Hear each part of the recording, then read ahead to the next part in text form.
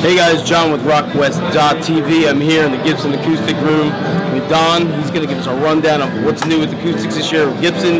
They look incredible. Take it away.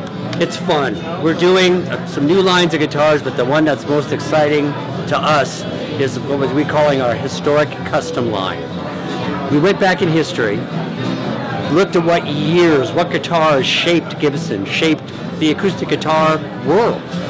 Picked out specific years, found real examples of these instruments, and replicated them.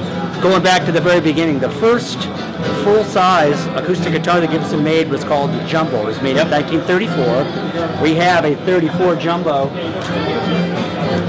right here. The neck profile is incredible.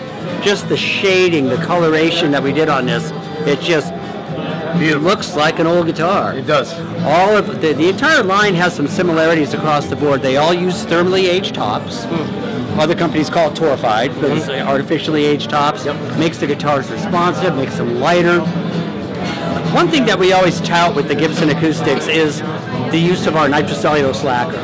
And for decades, the lacquer's getting thinner and thinner as it dissipates, as it gets absorbed. So we thought, well, let's not wait decades and decades. Let's just put less lacquer on these. So instead of our normal 9 coats, we put 4 coats of lacquer on here. The guitars, the weight of these is just phenomenal. The responsiveness is incredible. A lot of that has to do with the thinner lacquer we're doing on it. Vibrates more. Absolutely. Just the appointments, the tuners, the logos, everything is right on par with the way it was.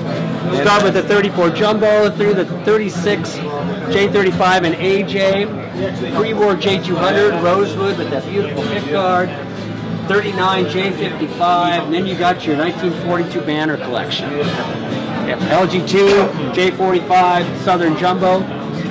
Moving into the 50s, 1952 J185 in 2 different finishes, natural or sunburst. 1957 J200s. Dynamic, they just work so well. And sunburst and natural. And then you got your Hummingbirds from the 60s. We know a lot of the original Hummingbirds had the adjustable bridge, but we know that some people, that's not really the thing.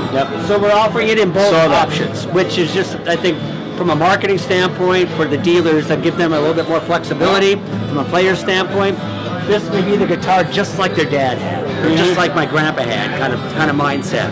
So we're having so much fun with this. Fantastic. And again, the guitars look great. They sound incredible, and we're having fun. Sound incredible is what's important. Absolutely. They gotta look good, but they gotta sound good. So fantastic. The Gibsons always do. The Gibson acoustic guitars, the custom historic collection, built by the greatest guitar makers in the world in Bozeman, Montana. Gibson acoustic. Fantastic. Thanks so much. You're welcome. John with rockwest.tv, NAMM 2020. Check out these Gibsons. They caught my eye. They're incredible. Peace out. Can't even speak it. Fantastic. What I want to do.